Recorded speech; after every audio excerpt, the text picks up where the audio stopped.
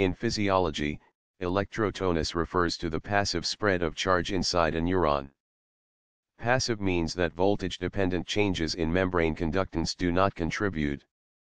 Neurons and other excitable cells produce two types of electrical potential. Electrotonic potentials represent changes to the neuron's membrane potential that do not lead to the generation of new current by action potentials. Neurons which are small in relation to their length, such as some neurons in the brain, have only electrotonic potentials.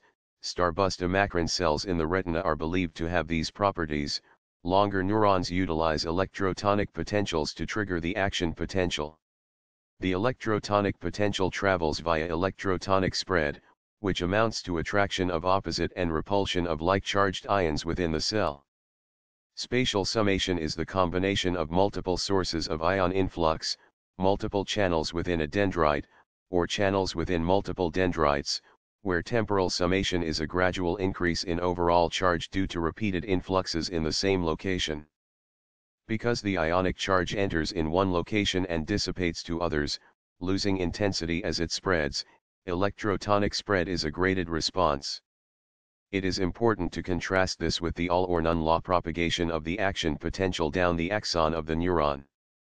Electrotonic spread is generally responsible for increasing the voltage of the soma, neuronal cell body, sufficiently to exceed threshold and trigger the action potential. Its summation properties described above make it suitable for integrating input from many different sources.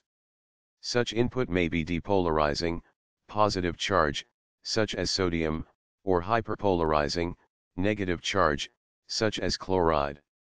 Electrotonic potentials are conducted faster than action potentials, but attenuate rapidly, so are unsuitable for long-distance signaling.